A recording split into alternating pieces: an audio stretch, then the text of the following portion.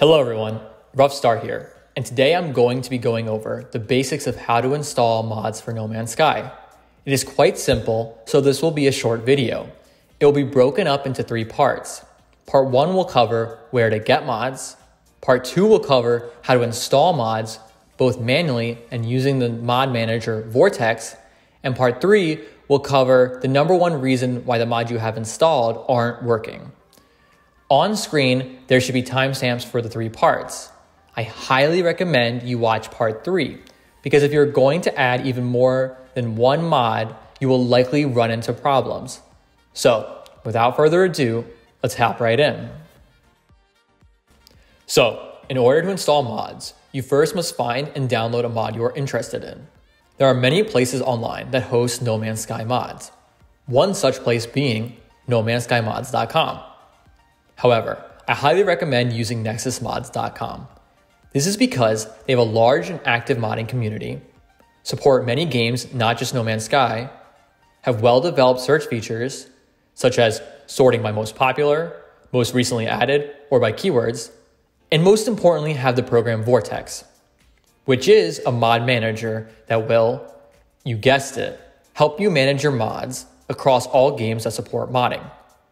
However, note that Nexus Mods does require an account to use. Once on Nexus Mods' website, go to the search bar, select Games, and search for No Man's Sky. Select on it, and then you'll be presented with the game page. Navigate to the Mods section. From here, select the Popular 30 Days tab. This is a great place to start searching for mods. Or you can go to the Popular All Time tab and simply start scrolling till something catches your eye. Also, if you already have something in mind, feel free to search for it directly.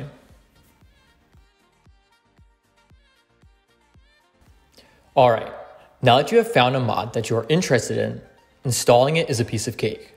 To manually install it, all you have to do is download it by clicking on Manual and selecting the file you want to download, as you can see me doing here. Once it's downloaded, you can open its location. Next, you have to locate where your game is installed on your computer. If you installed it using Steam, it will likely be in a location similar to mine, as you can see on the screen. Once you have the game folder open, go into Game Data, then PC Banks. Once here, delete the text file called disablemods.txt. You will only ever have to do this step once. Finally, navigate into the folder labeled Mods. If you don't have a mods folder, don't worry. Just right-click and create a new folder and name it mods. Finally, navigate in and paste your mod. As you can see, I already have quite a handful of mods installed. And that's it. Now all you have to do is launch the game the way you normally would, and you'll see this mod warning pop up. And you will know that it has worked. The other way to install mods is to use Vortex. This is my recommended method when you first start out. First, go to the following link, or Google Nexus Mods Vortex and select the first link. Click on the button, download the latest version. This will take you to the Vortex page. From here, select Download Manual in the top right corner, and then on the new page, click Vortex Manual Download. I suggest you don't bother with the custom install location option. Once downloaded, open and run the program. When it opens, sync your account and the Vortex application using the button at the top and the browser tab it opened. Once completed, navigate back to Vortex and click on the Games tab and search for No Man's Sky. It should be highlighted. This is because Vortex has detected the installation location. You may notice the other highlighted games in this tab. These are other games that you have installed that Vortex supports modding. Select the No Man's Sky button and then navigate to the Mods tab. Here it will tell you that you have no mods installed, but it knows where you can get them. Lucky us. Click the link and it will take you to the Nexus Mods No Man's Sky mod page. From here, select a mod that you want and then click the Download Vortex button in the top right. Vortex will begin downloading it for you. Once completed, in Vortex, click the Never Installed button, and then click it again when it changes to disabled. to enable it.